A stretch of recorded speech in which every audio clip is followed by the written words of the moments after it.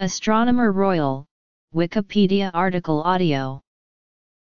Astronomer Royal is a senior post in the royal households of the United Kingdom.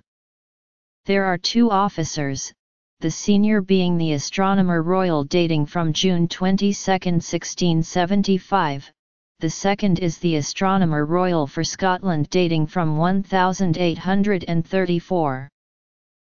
The post was created by King Charles II in 1675, at the same time as he founded the Royal Observatory Greenwich.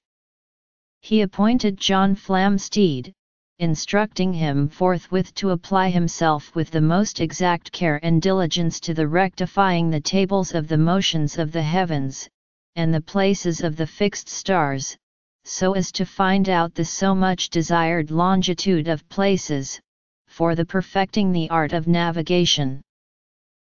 Astronomers Royal.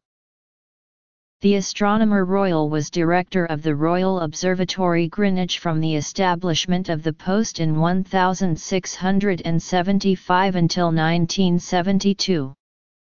The Astronomer Royal became an honorary title in 1972 without executive responsibilities, and a separate post of Director of the Royal Greenwich Observatory was created to manage the institution. The Astronomer Royal today receives a stipend of £100 per year and is a member of the royal household, under the general authority of the Lord Chamberlain.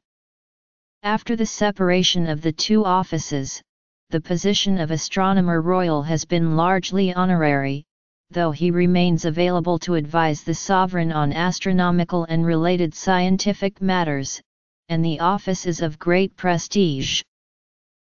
There was also formerly a Royal Astronomer of Ireland.